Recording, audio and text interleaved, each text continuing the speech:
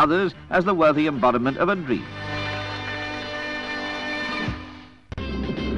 The Great International Steeplechase at Pardubice, Czechoslovakia. Started 100 years ago, it's said to be the toughest steeplechase in the world.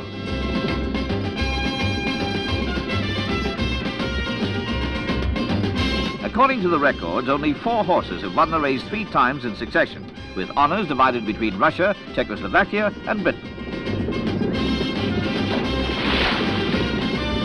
Gluttons for punishment, I'd say.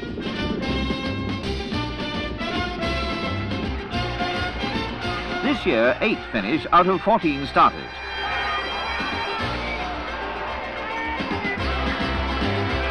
This is the Czech horse Moore, the winner. A Russian was second, and English rider Chris Collins came third. The Mayfair Hotel, London.